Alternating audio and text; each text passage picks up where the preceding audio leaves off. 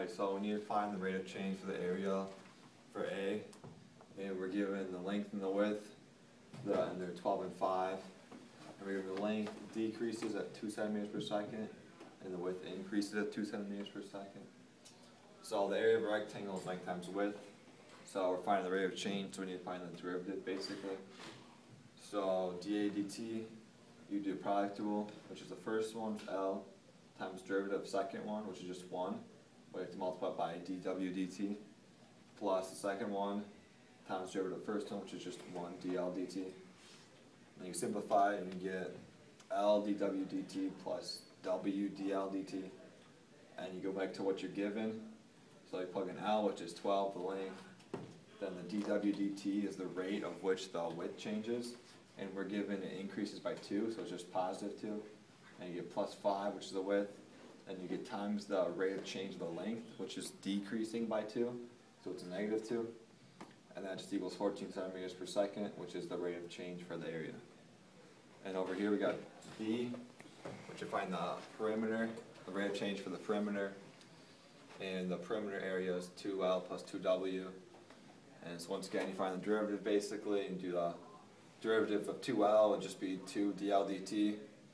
And then same thing for 2w, 2 dw dt. So all you do from here is plug numbers in. The dl dt is the rate of change for the length, which is 2, or which is negative 2. And then, which is actually positive 2. And this is negative 2. So you're going to rate of change, you do 2 times 2, and you do 2 times the rate of change for the width, which is positive 2. And then you do this and it equals 0 centimeters per second, which means the perimeter doesn't change, because if the width increases by 2 in length, yeah.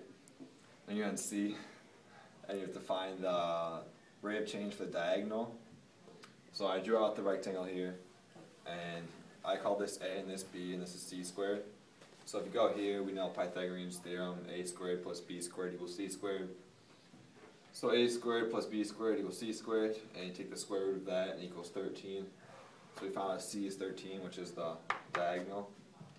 So we went here, A squared plus B squared equals C squared, and you find the rate of change. So you find the derivative of 2A is 2A dA dt, and the derivative of that is basically the same thing, 2B dB dt, and derivative of C squared is 2C dC dt.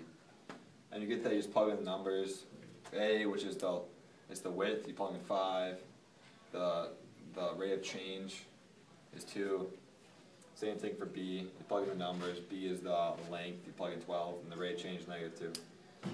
And we found C is 13, so you plug that in, and you were just trying to solve for the rate of change for the diagonal.